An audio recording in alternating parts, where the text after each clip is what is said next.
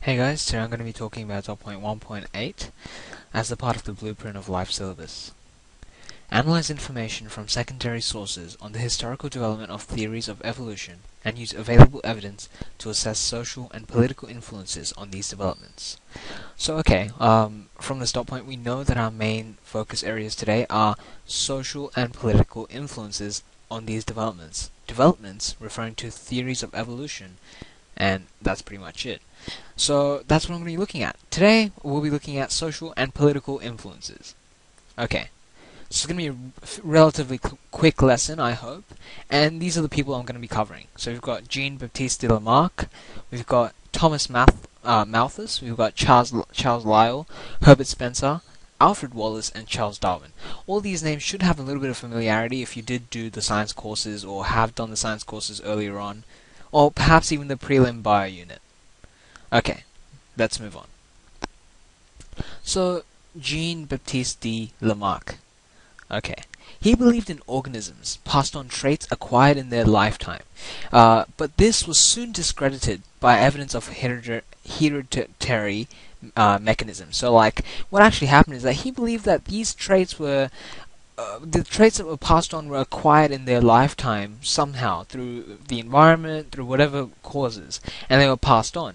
But this was actually wrong, and mainly because of the hereditary mechanisms such as genes and all that, which we ended up finding, and we ended up realizing that no, it's not like that. We're not made through differences inside our actual lifetime, and that was discredited.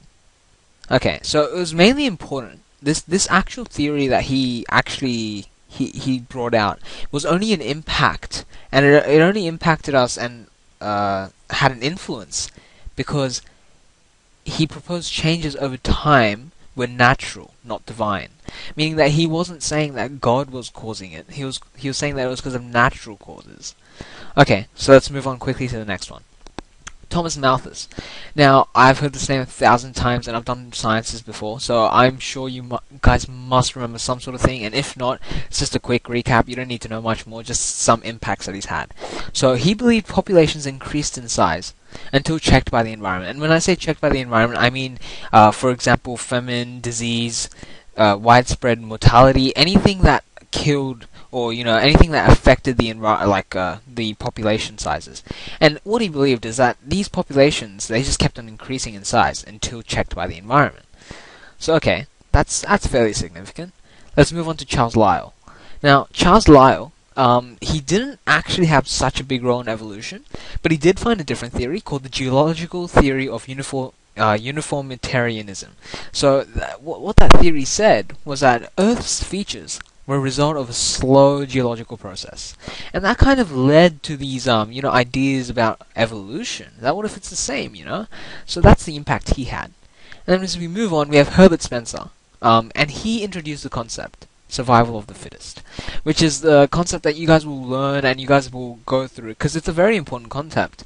And if you guys are just wondering what it is, it's when an organism can only survive if it's best suited to an environment. Okay. And now lastly, the longest one that I've got here, Alfred Wallace and Charles Darwin. They're the two of my favorite, and this is what I'm going to talk to you about. They came up with a detailed account of evolution based on the principles listed before. And what they did was they used to exchange letters and ideas, and this way they were allowed to they were able to get this information across, and it helped them both in their research. What actually happened is that Darwin's work was highly acclaimed, and people liked it and really recognized it, but also ridiculed it at the same time. Whereas Alfred Wallace, no one cared. His work was greatly overlooked, and no one really cared about it.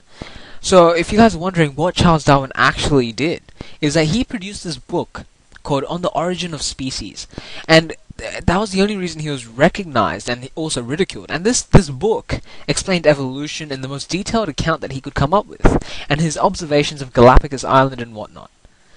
Wallace, however, his contributions were just completely overlooked. And if you guys are wondering what he actually did, one of the main things I would probably remember is his development of Wallace's line.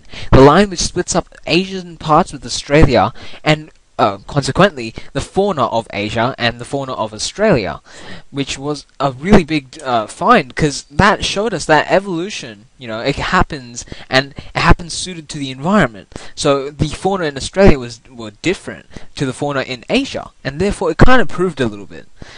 Okay, so that's it for this lesson. I was trying to be really quick, and I really do hope it helps. That's it for this dot point. Thanks for watching.